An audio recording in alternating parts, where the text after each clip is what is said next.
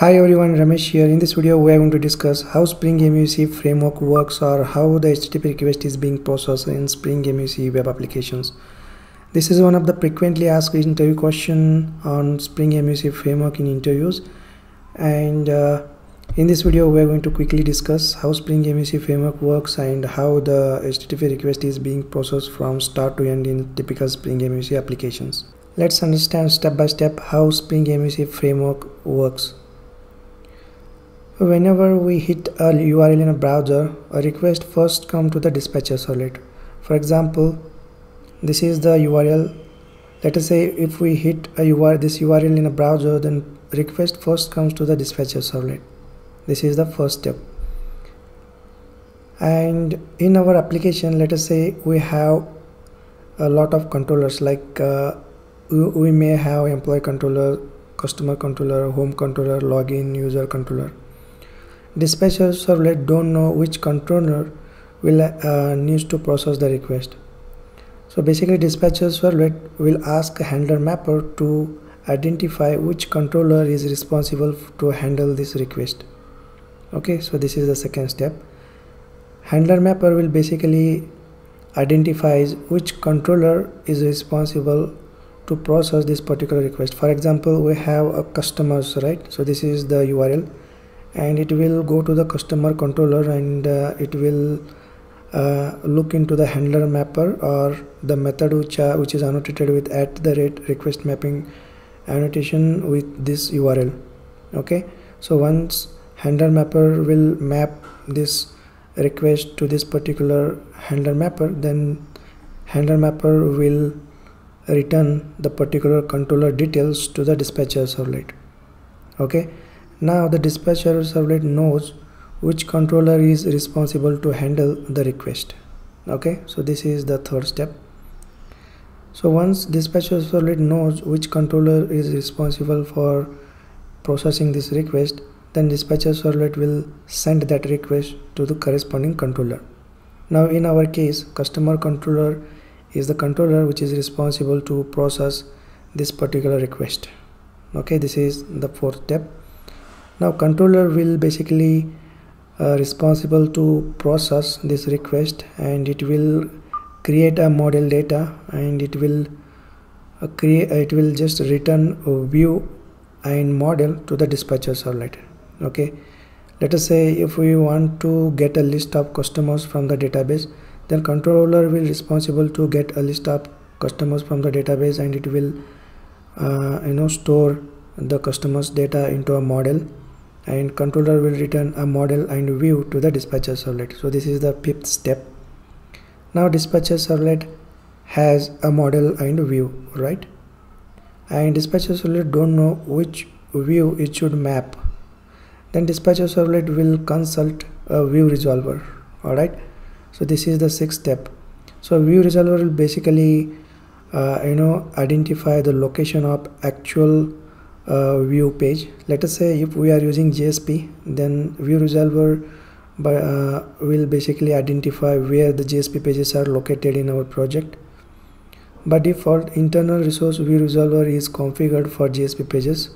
There are also different resolvers are available in Spring MVC framework. Okay, now view resolver will find a location of the pages, view pages, and the extension, and then that details will be again returned to the dispatcher servlet. This is the seventh step. And dispatcher servlet now send view and actual content of view and model to the view component. View component will merge model and view, and it will return a plain HTML page to the dispatcher servlet, and dispatcher servlet finally send that HTML page or response to the browser for rendering. So this is the typical flow in Spring MVC application. Alright, so this is how the HTTP request will process in Spring MVC framework or Spring MVC application. So all the requests first come to the dispatcher servlet. Dispatcher servlet will consult handler mapper to identify a controller which can process the request.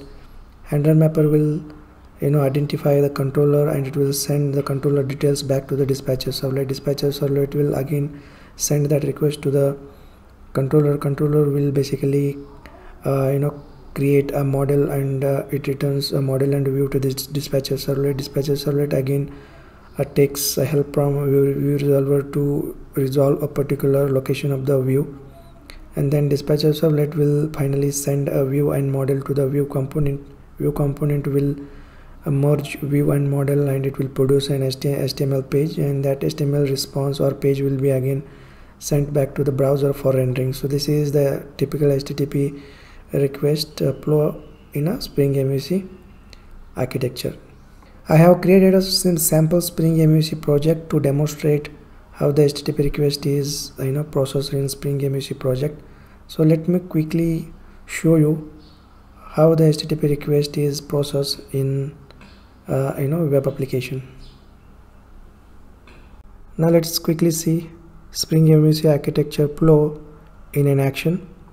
So this is a Spring MVC tutorial repository, GitHub repository. It has a lot of Spring MVC projects. This is a Spring MVC Hibernate XML configuration project. So as we know that we configure dispatcher servlet in web.xml. So let's quickly see the dispatcher servlet configuration. Yeah, here it is. So look at here, we configure dispatcher servlet in deployment descriptor, that is web.xml, like this.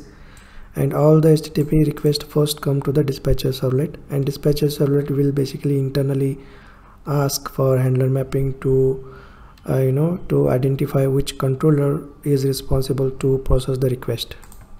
Okay, and in Java based configuration we can extend Spring MVC provided classes to configure dispatcher servlet. So Spring MVC basically provides two options, whether we can configure dispatcher servlet in web.xml, or we can extend inbuilt Spring MVC classes to register dispatcher servlet. Alright, now you can see views. So JSP pages or thymlib templates will locate under web and app folder. We usually keep JSP pages under a web and app folder to secure our JSP pages. Okay, so client is not able to access the pages which are located under web and app folder directly. Okay, so once dispatcher servlet gets the controller details from handler mapping, then dispatcher servlet will send a request to the controller. So let's quickly go to the controller section. Yeah, here it is. So we have a customer controller. Let us say if request comes with the URL list, okay, localhost 8080 project name, then /list, then this handler method will get called, and this handler method is basically responsible to load a list of customer from the database, and it will add customers to the model, and it send a view as well as model back to the dispatcher servlet. Okay, so look at here. So controller is basically responsible to return a model and view to the dispatcher servlet.